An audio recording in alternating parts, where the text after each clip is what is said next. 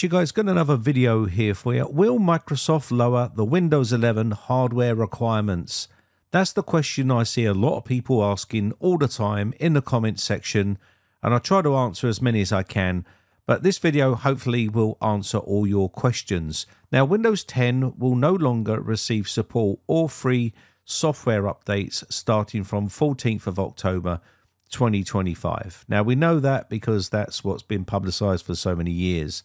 So has Microsoft changed their mind, and are they going to change their mind in the foreseeable future about the system requirements for Windows 11? And the short answer to that is no, they're not. They've clearly stated that they are not going to change their mind. And these system requirements here have not changed since they've released them. They've been exactly the same from the first time they released them years ago. So basically, Microsoft have not changed their mind in the last at least 3 years since they released this system requirements list here. And you can see here the processor needs to be 1 gigahertz or faster with 2 or more cores, compatible with 64-bit processor or the system on-chip SoC. And then there's also the RAM, which has to be at least 4 gigabytes.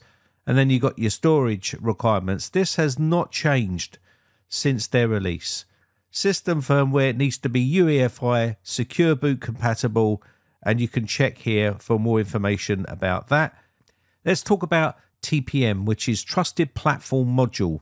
It needs to be Trusted Platform Module version 2, which is TPM 2.0 for short. You can read all about it on this article right here. And again, if your PC doesn't support this, it's not going to be able to upgrade to Windows 11, or you're not going to be able to install Windows 11 on that system officially. So there is modules that you can buy for certain motherboards, and also your motherboard will need to have a slot on it which will allow you to put a TPM module on there to be able to upgrade it to TPM 2.0. It will look something like this, as you can purchase these very cheaply. And if your motherboard does support this and it does have TPM on it and it allows you to upgrade it, then you might be able to buy a module and then make it TPM 2.0 compliant for Windows 11, which will then allow you to install Windows 11. But that being said, you would still need to make sure that you are reaching all of the other requirements. You can purchase these here on Amazon as well. As you can see, this one is £20. And you can see the AMD Ryzen 5000, 5000G series, 4000G and 4000 series, the Ryzen 3000 and 3000G series, and Ryzen 2000 and also Ryzen 1000 series, Athlon and A series processors will be supported with this particular TPM 2.0 module. And this one is compatible with MSI 4462, and you would need to make sure your motherboard has that TPM module port on the board for it to work properly. But like I said before, it needs to also reach all of these other requirements. For instance, you would need to make sure that you have a UEFI firmware and also secure boot compatible as well, and all this other stuff. So now you know that these requirements have not changed since their release, and they have not got any plans to change these in the foreseeable future. So if you look at this article here that I talked about the other day, it clearly states here that what Microsoft's intentions are. If you read this part here at the very top of the article, it says when they initially released this, which was the support article was originally published on October 4th, 2021, when Windows 11 was first released to the public. And you can go on and read this. I'm not going to go all the way through this. But basically, it says right here, if you install Windows 11 on a device that does not meet Windows 11 system requirements, Microsoft recommends you roll back to Windows 10 immediately. That was their requirement. They've changed this and upgraded it to make it more firmer and say, this is what we're saying. Don't upgrade that system to Windows 11 on unsupported hardware. It basically says it all right here. And then there's a link for their minimum system requirements. I'll leave a link for this also in the video description. So how far is Microsoft willing to go? Do you think they are going to block Windows updates for Windows 11 for unsupported hardware? who knows? I mean, Microsoft have clearly stated that's what their plan is. They might not enforce it just yet because at the moment you can still get updates on Windows 11 on unsupported hardware, but that's not to say that they won't enforce that later on. How they're going to do it, I really don't know. It's not going to be easy, but they could literally enforce something to stop you getting security updates for that system if you're on unsupported hardware further down the line. They might not be worried about it too much right now, but once Windows 10 ends, there will be millions of computers that will have a tough decision to make. It's all going to come down to whether Microsoft are really going to come down hard on people that have installed Windows 11 on unsupported hardware. I can see that if there's millions and millions of computers that are running Windows 11 on unsupported hardware, I'll think that will force their hand to actually do something, because obviously that would just completely defeat the object of having system requirements if they're not going to stick to them. So let's talk about Extended Security Updates, ESU for short, for Windows 10. Now we know Windows 10 is reaching its end of life in October 14th, 2025. So some people might not know that, they are offering a 1-year deal where you can pay $30 to extend your support for that system. So that would give you at least until October 2026, where you can continue to use Windows 10 and receive security updates and updates from Microsoft on that system, which will buy you another year. But you're going to have to give them $30. Now, the problem with that is Microsoft haven't really committed to anything more than 12 months. So we don't know whether Microsoft are going to extend that for another year after that. So it'll be 2027 or 2028 for another 2 years. They haven't said any of this. So they're only committed to 1 year.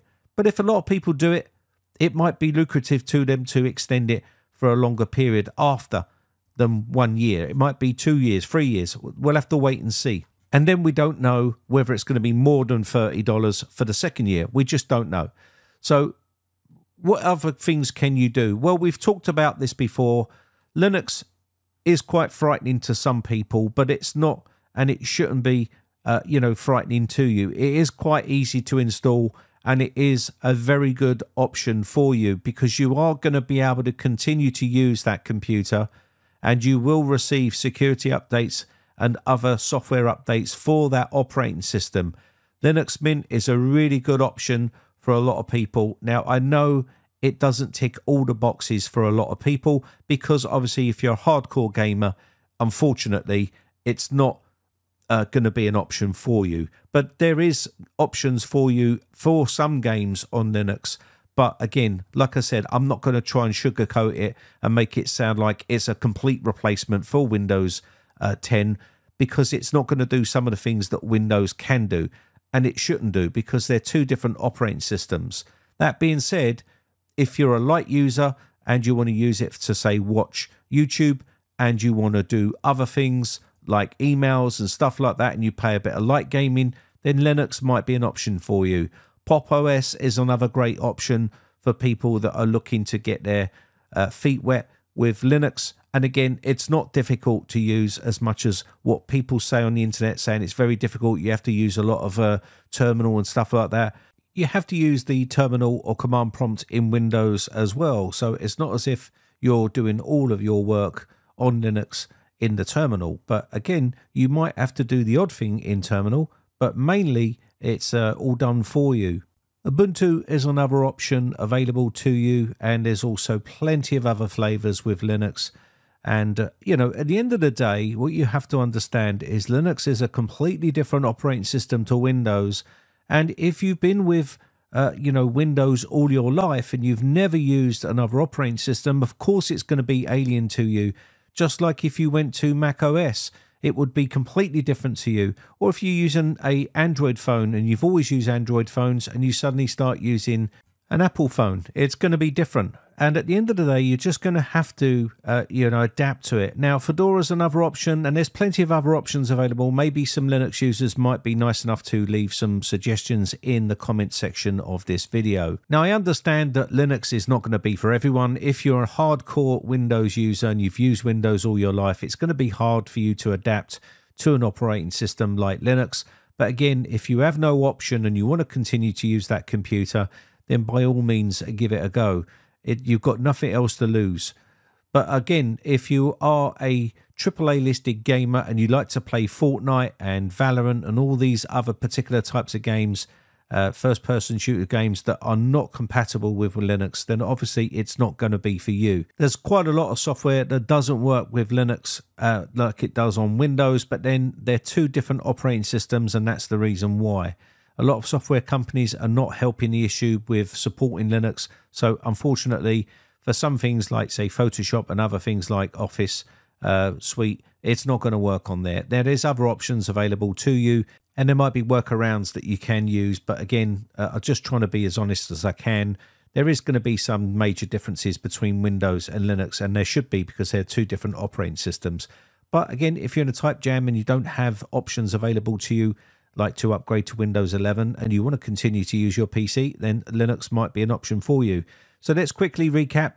Your options are to try and find a TPM adapter for your motherboard, or you've got the other option, which is to either extend and keep your Windows 10 operating system and extend the security updates with Microsoft for $30 for another year, or you've got Zero Patch, which you can opt into, which is another paid service, or you can jump ship and go to, say, Linux, or you can even try your luck and use Windows 11 on unsupported hardware if that's what you want to do. Now, I've seen groups of people talking about maybe what will happen is if enough people stay on Windows 10, it will force Microsoft's hand to cave in and lower the system requirements. I can tell you right now, Microsoft are not going to cave into that, and they are not going to lower the system requirements because people are staying on Windows 10.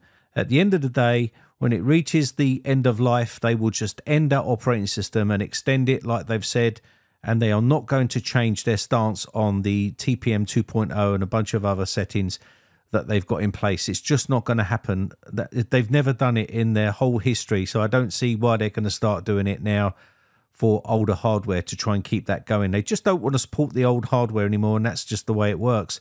And they wanted to make security changes to the setup the way it is, and they're not going to go back on that. But anyway, with that said, if you're one of those people waiting in the wings, hoping that Microsoft change their mind, they're not going to. Anyway, with that said, I think that's going to be about it. I think I've answered all of the questions that I've seen in the comments of previous videos on this topic. My name has been Brian from briteccomputers.co.uk. Just want to say a quick shout out to all my YouTube members who have joined my YouTube members group. I appreciate the support. Have a lovely weekend, and I shall catch you in the next one. Bye for now.